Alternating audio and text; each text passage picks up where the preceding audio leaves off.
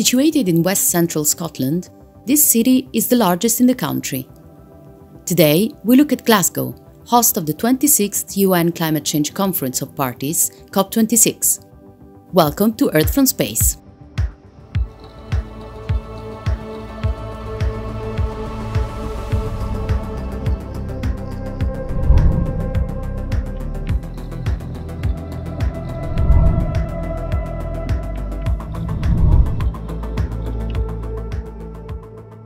Glasgow lies along both banks of the River Clyde, the 9th longest river in the United Kingdom and the 3rd longest in Scotland.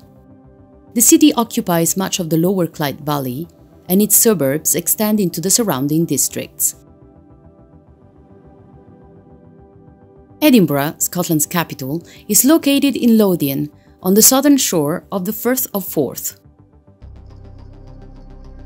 Both Edinburgh and Glasgow, along with Stirling and Dundee, lie in the central lowlands, where over half of Scotland's population lives. The Highlands is the largest region in Scotland, covering more than 25,600 square kilometers of land, and is home to stunning scenery. It is divided in two parts. The Great Glen divides the Grampian Mountains to the southeast from the northwest Highlands.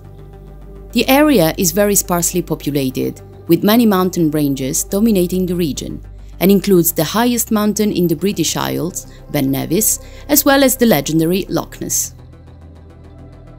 From the 31st of October to the 12th of November, the COP26 summit will take place in Glasgow, bringing together parties to accelerate action towards the goals of the Paris Agreement and the UN Framework Convention on Climate Change.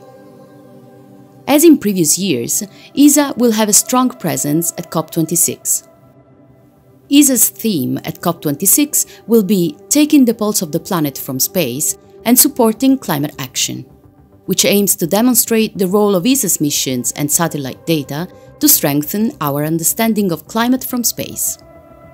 This will support policymakers, society, businesses and communities to mitigate and adapt to a changing climate and develop resilience in support of the UNFCCC Paris Agreement.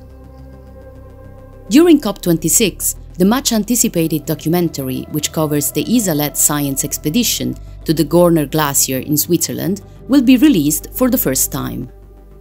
The documentary follows ESA astronaut Luca Parmitano, along with Susanne Mecklenburg, head of ESA's climate office, and their scientific team, to one of the biggest ice masses in the Alps, the Gorner Glacier. Owing to its dramatic retreat, the glacier is one of the most extensively studied glaciers in the world.